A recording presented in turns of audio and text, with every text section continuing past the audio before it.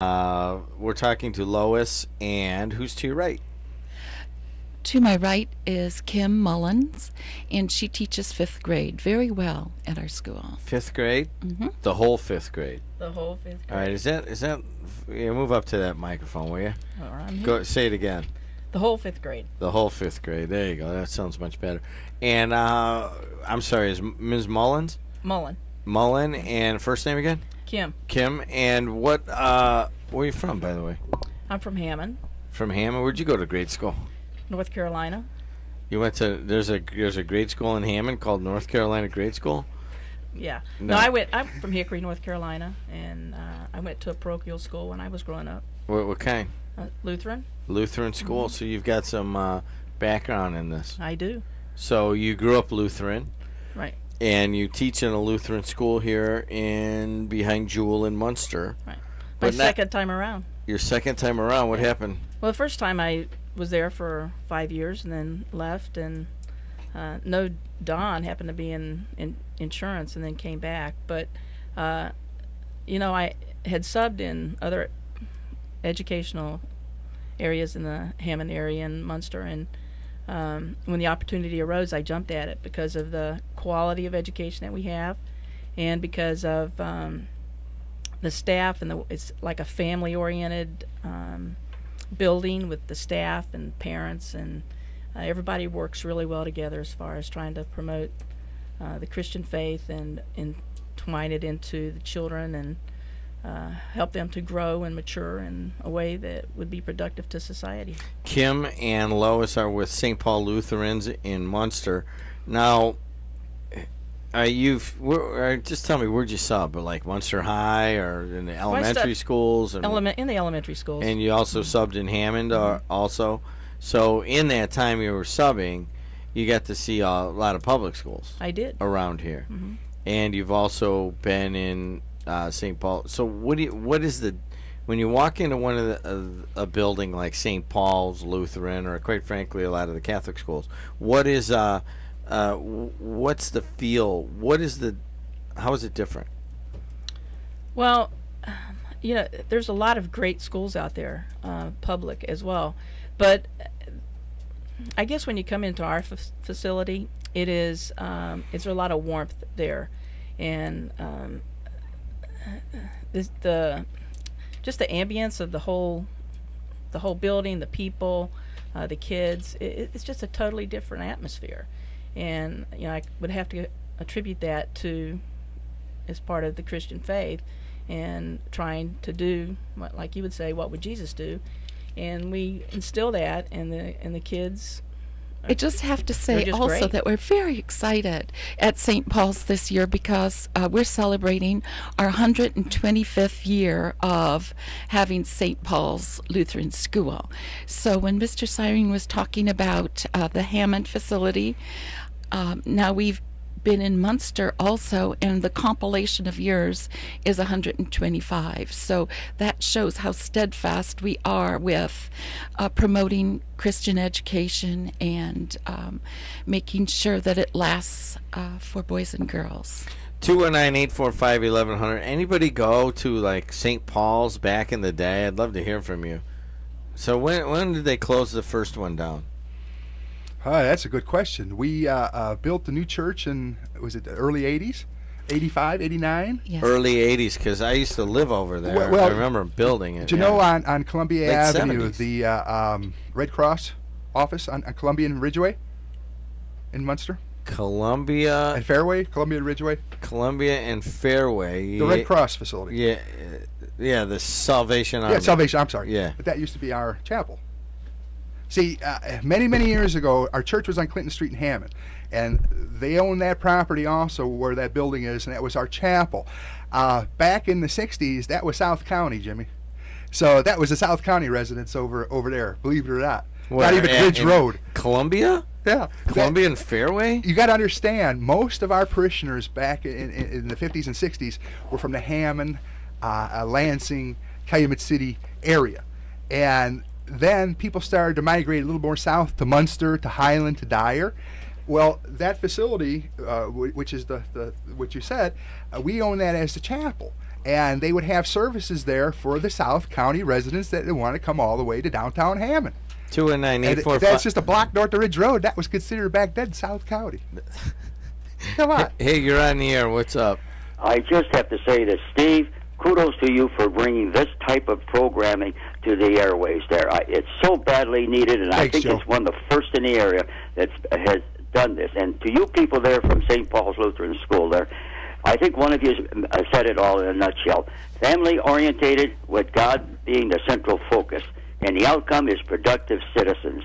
And you won't hear this type of atmosphere or policy said anywhere in a public school. That's the reason some of these people are going to be successful. Hey, thanks a lot, you Joe. very much. Sure, And bye. talk to you. I want someone that went to the old St. Paul's Lutheran School, because I'm not altogether sure Stephen Searing isn't making this up. All right? So somebody has to call in, otherwise, you know, I've thought he was kind of making stuff up before, but this one I've never. I've been. My dad used to play softball at that location there, right behind the Civic Center, in the early 70s. And The softball fields were there. and the school was there too? Here's what you got to do. Ask somebody that remembers the fire at Hammond High School in 1968, I think it was, and ask the band people, the band director, where they placed all their musical instruments after that fire. There was in a our big school. fire at Hammond High? Yeah, that was before your time, probably. 1968? I think it was. Somewhere in that time frame. You know, I mean, if it would have all burned down, then they'd have a reasonably new school there, right? So why don't we just stay away from that? Who do we have now? Stephen Searing and I, we're going to talk a little bit. They're trying to highlight some of the faith-based education around here in the Calumet region. And with us now is... I'm Lisa Smith. And you do what at St. Paul's? I'm a school parent. I have 3 kids at St. Paul's. And what grades? I have a kindergartner, a 3rd grader, and a 5th grader. K-5. Yep. Boys or girls? Yes. Okay. And your name? Debbie Schmidt. I Yeah. teach kindergarten at St. Paul's. And how's that going? Wonderful. Really? Wonderful. 27 little ones. 27 little ones in one classroom? Split between 2 classrooms in the morning, and some of them go home for half-day kindergarten, and the rest stay, and I have those in the afternoon. So, is full-day kindergarten, I mean, I don't follow this debate. I know that people have talked about it and so forth. Do you prefer they stay all day, or do you want to send them home? I think it depends on the child and the family setup. If the parents are, one of the parents is home all day, then parents are the first teacher. So it would be very nice for the child to go half day and be half day with their parent. But that's not the reality for many families today. So with our full day kindergarten, we can give them the best of both worlds. Do they get tired by the end of the day at that age? We have a little rest time, and I'm kind of the Lone Ranger on that, but we have rest time in the afternoon. What do you mean the Lone Ranger on Most that? full-day kindergartens don't have rest time in the afternoon. But we have 30 minutes of relaxing music, look at some magazines, look at some little kid books, and just lay down on the floor and relax. And some of the children fall asleep, and I have to shake them to wake them up after an hour or after an hour and a half. So, and if they're sleeping, they need the sleep, I let them sleep. Just let them keep sleeping? For a little while, yeah. It helps them out. That means they were up late the night before. They got up at 5:30 so they could go to before school care. Could be all kinds of reasons. Maybe they're coming down with a cold. So that little extra time doesn't hurt them to have a little rest. You know, when does that go away? You know, when does that go away, that need to have a nap like that? You know what I mean? Well, I'm 60 and I could have one. It'd be just fine with me. I was just going to say the same thing. It doesn't matter to me. I can take a nap anytime, Jimmy. You know, and I'm with you on that. I work out, you know, I'm going to work for myself, I think, my entire career. And I guess the one advantage, people say, what's the advantage? I go, there is no advantage. You're always working. You're always on. But I'll tell you what, in the afternoon I can take a nap when I feel like it. I don't think that's ever gone away. Well, aren't there countries that have their proclaimed siesta time, and it's probably not hurting anybody? It doesn't have to be a long time. Just a little short time. What do they call that? A power nap? Just a little short time regenerates you. And then, especially when we start school in August, it's hot. The kids come in from recess and they're frazzled. They're hot. They're whooped. They want to have a little bit of rest time. And they lay down on the carpet? We have either they bring a little blanket from home or a beach towel and a favorite pillow, and we provide, they don't have to sleep, provide good books, good music, and it's classical music. So they'll hear something. I heard that on TV. I heard that on the meat commercial. I heard that on the Frito commercial. They don't realize it's classical music that's on TV. Somebody turned it into money. So you play classical music for them? yeah, Tchaikovsky And you're wondering why they're falling asleep? Could you fall asleep if you were playing Kiss? No, you're right. No, I wouldn't fall asleep with that. Yeah. No, but, So I guess the part that I wonder about is, when you get older, you can't, if you just lay on the ground with a beach towel here, I mean, it would look really weird. But as a kindergartner, you could do that. I'm like wondering, at what age does that change where you can't do that anymore? a lot of people feel like it shouldn't be in kindergarten, and as the year goes along, we will have less and less of that time. But for right now, it's good for us. So some people disagree with it even at the kindergarten level. Sure. Really? Well, I don't. I think it's a good thing. As a matter of fact, I wish it was available all the way through till, Joe from Highland, where you could just lay down. I mean, I don't know about you guys. Most of the time at about 1:30 in the afternoon, it doesn't matter where I'm at. You know what I mean? If you're in a park and the sun's out, it doesn't look so odd to lay on the ground and fall asleep, okay? But let's say you're over at a friend's house, or you're in a business, or you're in line in Burger King, right? And you say, you know what, I just need 10 minutes. I'm just going to lay on the ground here. It's not as nearly as accepted. Yeah, you call the cops on you. Homelessness is a huge problem. No, I got a home. I'm just kind of tired. And all right, I forgot your name again. Debbie Schmidt. Debbie Schmidt. And I always write it down, but it's getting late in the day where I need a nap here. And so Debbie Schmidt and Lisa Smith, correct? Yeah. And you have 3 kids. Is one of them a kindergartner? Yes. Boy or girl? Boy. Boy, does he take a nap in Ms. Schmidt's class? He's a half-day kindergartner. When he gets home, does he take a nap? I actually do make him lay down sometime, and I use an excuse. Well, if you were at school right now, Mrs. Schmidt would be having you take a nap and lay down. So, because I do think he does need one sometime. I got two nephews. One's, I think he's in 1st grade now. And they couldn't get him to take a nap after the age of 2.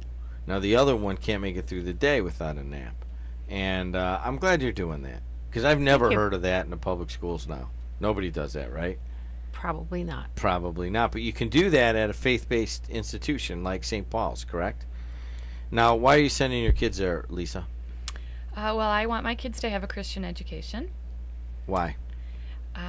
As a Christian parent, we want Christianity and our faith and God to be woven into every part of our kids' lives and into our lives as a family. And school's like a full-time job for kids. They're there all day, every day, just like people go to work every day. And that's a big part of their lives. So we're really happy that while they're at school all day, those 5 days a week, that, they're going to get their faith nurtured alongside of them getting that great education that St. Paul's gives us. What about interacting with the faculty and the staff and basically the whole community? Do you think you could get that at a public school on the same level? I have a hard time answering that, just because I've also gone to a Lutheran school all my life. Okay. As well, and my husband as well. So we're avid Lutheran school supporters. All right. Well, then the reason I say that is I've gone to both public and private, and I've had my kids in both public and private. And I got to see if there's one glaring difference is the ability to, say, walk into a principal's office and kind of, it's like a different relationship. It's not like it's a bad relationship in a public school, but they're public employees, and it's kind of that relationship. You go into your private school, and I'm part of this thing. You know what I mean? And that, I think that, I don't know if anybody else do you understand what I'm talking about, Stephen? Yeah. You can't just nod and say yes. You're supposed to say more than just that. I tell little kids when they come in here, now we're going to go on the air. If I ask you a question, you can't just say yes or no. You got to say something else.